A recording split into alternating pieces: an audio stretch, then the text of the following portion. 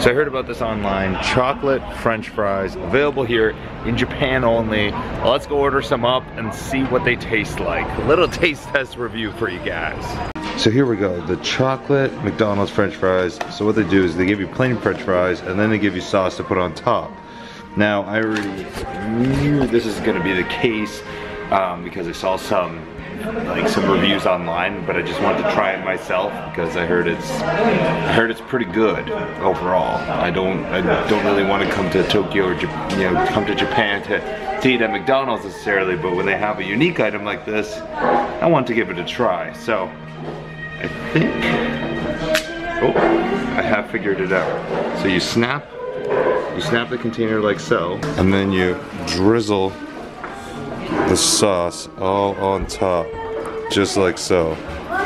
Look at that. That's actually kind of cool. I like that. That's cool. Oh yeah.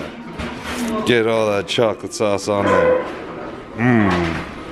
Chocolatey goodness. Look at that. That actually looks pretty damn good. Can you imagine the sweet and the salty chocolate fries? Alright, so let's give this a little bit of a taste test just to see what it really is like.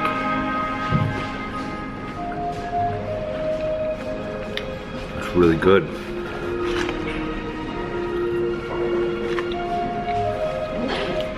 That's really good. I did not expect this to taste as good as it does. That's fantastic. That should be a signature item on every McDonald's menu. Like, that just tastes so damn good. It's like they took Nutella, put it into these containers, and then yeah, drizzle them all over French fries.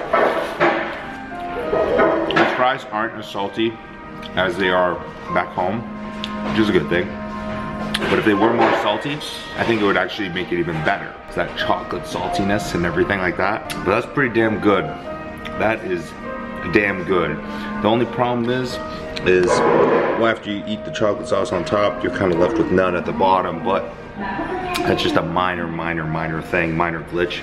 Overall, really good. Like, unexpectedly really good. Yeah, let me know what you guys think. If you guys have tried them, if you guys can think of any other weird things here in Japan, fast food wise, or vending machine wise, because I'm trying to find funny vending machines, please let me know in the comment box below. I'm also heading to Vietnam and Philippines, so I'm gonna check out what is very unique there in fast food places. We'll catch you guys later. As always, my friends, thank you for tuning in.